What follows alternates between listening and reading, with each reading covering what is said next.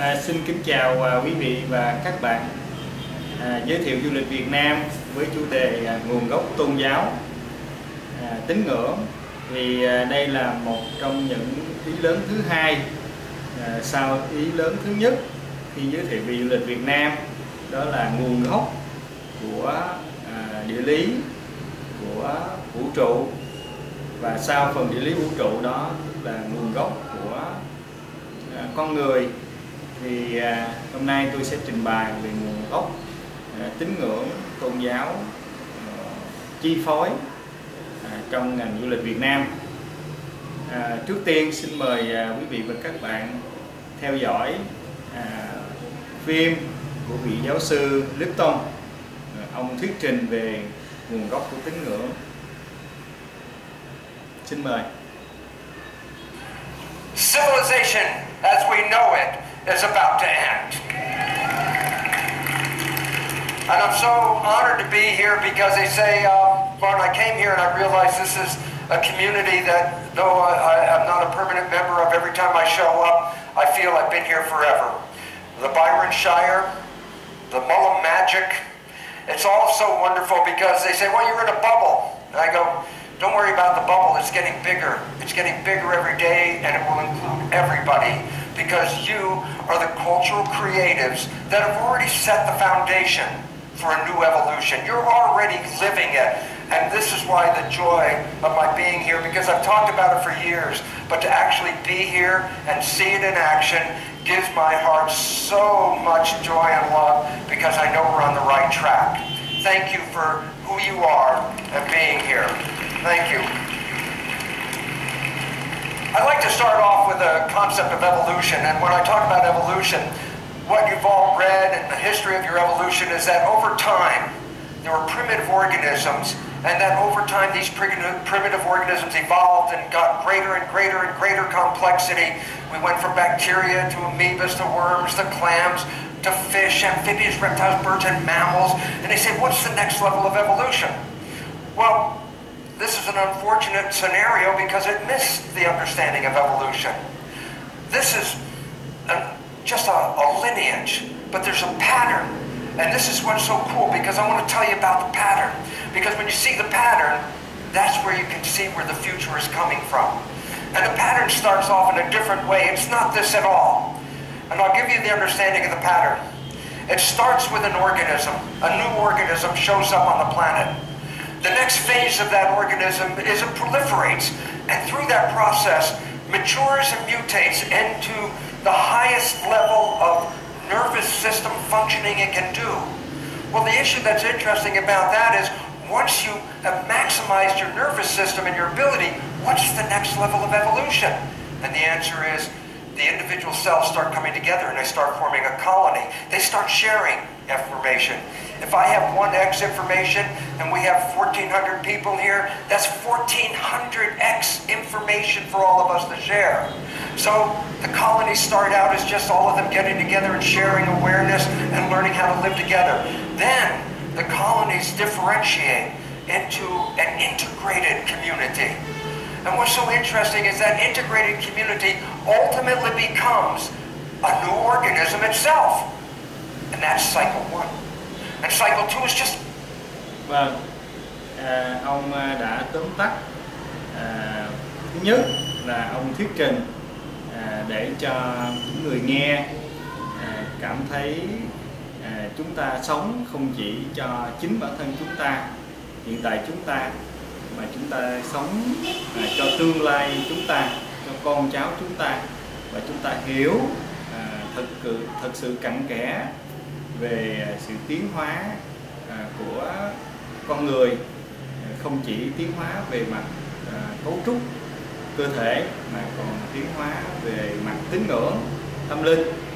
Thì ông đã đúc kết cái khái niệm tín ngưỡng là nó chuyển tiếp khi tiến hóa từ các loài vi khuẩn, các loài vi sinh vật ở lòng đại dương, và khi chuyển tiếp lên cạn, sống đời sống trên cạn, thì ngay cái thời khắc đó để chuẩn bị tiếp lên các cái loài bò sát như là các cái bậc cao cấp hơn, và trong đó có là loài có vú. Thì chính cái thời khắc chuyển tiếp từ môi trường đơn bào biển chuyển sang môi trường trên cạn thì đã xuất hiện cái sự lo sợ, sự thỏa mãn về được an toàn. Và chính sự lo sợ thỏa mãn đó theo cái cuộc tiến hóa, và chắc chắn cuộc tiến hóa là không phải tiến hóa một cá thể đơn độc mà tiến hóa đồng loạt, và như vậy sẽ có sự tương tác với số đông, và như vậy theo lũy tuyến, và những cái lo sợ đó xuất phát khởi điểm từ những cá nhân đơn lẻ mà đã chuyển sang thành nhóm, thành tập thể, và cứ như vậy nó lũy tuyến, nó hình thành nên ngay cái nỗi lo sợ và thầm mơ ước, thầm khấn. Và trong cái mơ ước khấn đó thì có lúc là nó được như mơ ước, nhưng có lúc cũng thất bại. Và những điều đó khi sống trong một tập thể sẽ đại diện ra, thì đó chính là xuất hiện thầy cúng, thầy mo, những vị mà lo về tâm linh trong các bộ tộc. Và khi khấn cúng, người ta nói thì thầm hoặc nói lớn lên những điều mà tập thể đang mong đợi. Và đây là cái sự xuất hiện về mặt tín ngưỡng chung. Và thường thầy cúng, thầy mo gắn liền với những người nắm quyền lực trong bộ tộc, bộ lạc, và để có được số đông ủng hộ và để cho cuộc chinh phạt mang phần thắng về chắc chắn, thì thường tù trưởng và thầy cúng sẽ phối hợp với nhau như một cặp bầy trùng. Và một trong những hai nhân vật quan trọng nhất trong cái xã hội chiếm hữu nô lệ. Và từ đó khi tiến hóa ngày một văn minh hơn, thì từ tù trưởng đã chuyển sang vua chúa, còn từ những thầy mo, thầy cúng đã được tập hợp, được nâng cấp, được nghiên cứu, và sau cùng hình thành ra các cái học thuyết tôn giáo. Và cho đến ngày nay thì trên thế giới, theo sự tiến hóa của rất nhiều các sắc tộc, các cái nhu cầu của từng châu lục, của từng hoàn cảnh xuất phát điểm, và nhiều yếu tố khác nữa, nếu như trên thế giới có bao nhiêu dân tộc, có bao nhiêu sắc màu tâm lý, những cái mơ ước, những cái lo lắng, thì có bấy nhiêu tôn giáo đi kèm đáp ứng những cái điều lo lắng, không chỉ của mỗi cá nhân con người mà nó có mỗi tập thể của con người. Và chính điều đó nó dẫn đến thế giới ngày nay đa sắc tộc và đa văn hóa. Quay lại vấn đề ở Việt Nam thì thưa quý vị và các bạn, Việt Nam nằm ngay ngã ba bán đảo Đông Dương, Đông Nam Á, nên ngay từ sớm nền văn minh của Ấn Độ, văn minh Trung Hoa đã đến.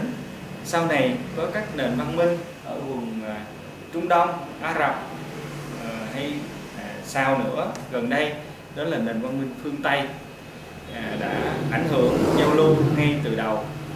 Nên có thể nói trên thế giới có bao nhiêu tôn giáo thì ở Việt Nam gần như có đầy đủ các tôn giáo lớn ảnh hưởng ở đây.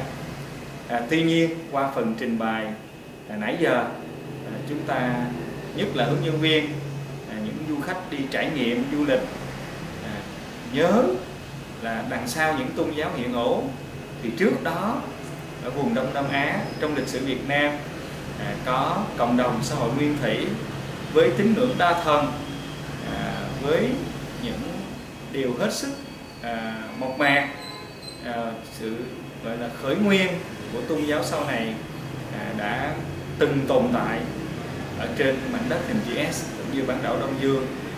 Đây là những điều đã làm cho du khách, làm cho hướng dẫn viên sẽ cảm thấy rung động, có chiều sâu khi liên quan đến vấn đề về tâm linh, về tín ngưỡng, về tôn giáo, về văn hóa nhận thức của không chỉ cộng đồng mình đến tham quan giới thiệu, mà còn ngay trong cái nếp nghĩ của mình, để mình hiểu, mình chia sẻ và từ đó mới nghiệm ra để hoàn thiện kiến thức, hoàn thiện cái kinh nghiệm sống, để sao cho chúng ta không chỉ sống cho chính bản thân mình trong hiện tại, mà chúng ta cũng chia sẻ cho em cháu, cho thế hệ tương lai, và ai cũng làm được điều đó sẽ giúp xây dựng không chỉ đất nước Việt Nam mà cả thế giới sống